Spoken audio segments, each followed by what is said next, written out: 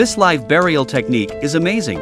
Laser defense has been placed on people. High-end atmospheric buried alive straitjacket fresh out of the oven. As soon as the lights are turned off, the person can sleep forever.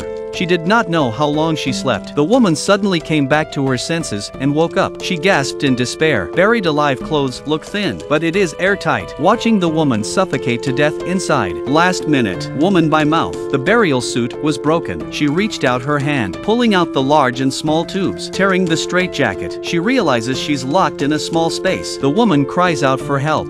No one answers. She screams at the equipment next to her. The place looks like a medical bay. The little assistant overhead activated. It says there's 35% oxygen left in the cabin.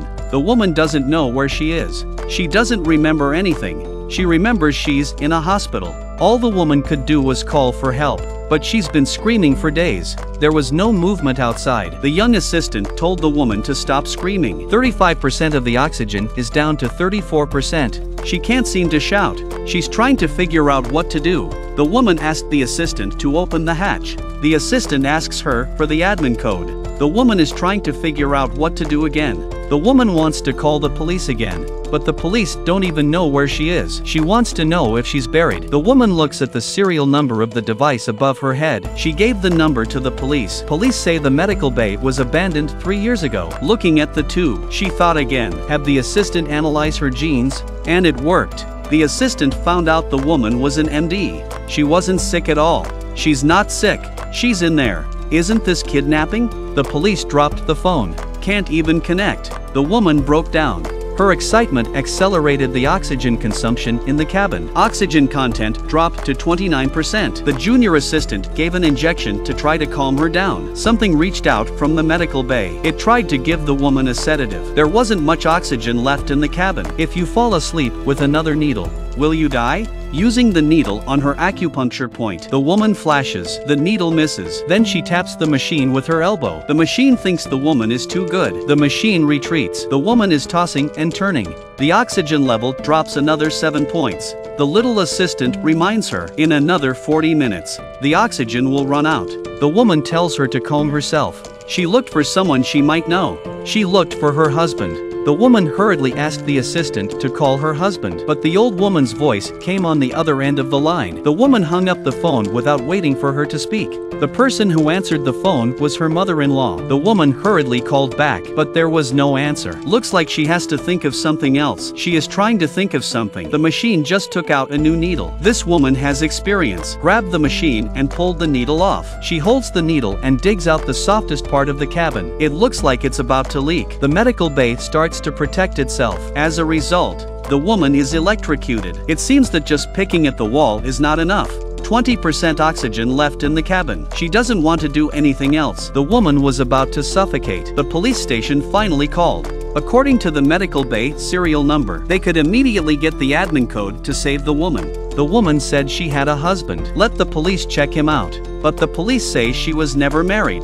The woman wants to take a picture of the police. Just now it was a sweet double photo of her and her husband. Why are you single now?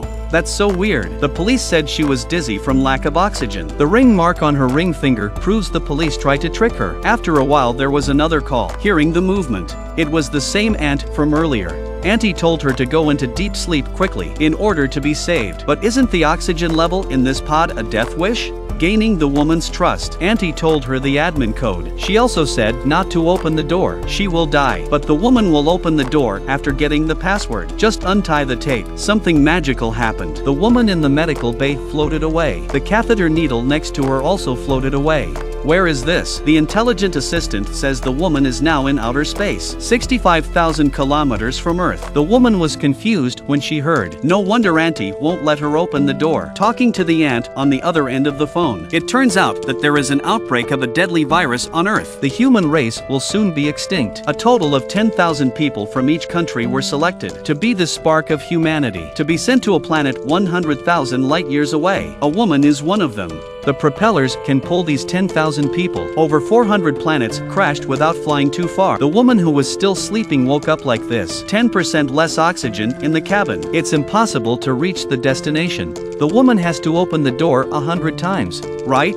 The woman suddenly remembers. Her husband might be in this group. She quickly flips through the information here. Her husband is really in the cabin. She thought her husband could give her a ride. But how did the scar on her husband's forehead disappear? The woman suddenly thought of something. She started looking for information about herself. Checking the video, she turned into a gray-haired old lady. Wasn't the caller an aunt? If the caller is a woman, then who is she? To keep the good ones, transferring genetic memories to a clone. She is a fake that carries the memories of the original. The woman finds it unbelievable. The woman is still here screaming. There is 3% oxygen left in the cabin. The little assistant decides the woman won't live long. It's going to give her a needle and send her away. Seeing the blue liquid about to be injected into the woman's body, she is the spark. The seed for the continuation of human civilization. Strong desire to live makes the woman 1 second before the injection pulled the needle out of her toe. The needle was removed, but it wouldn't be long before she too would suffocate in the cabin and die.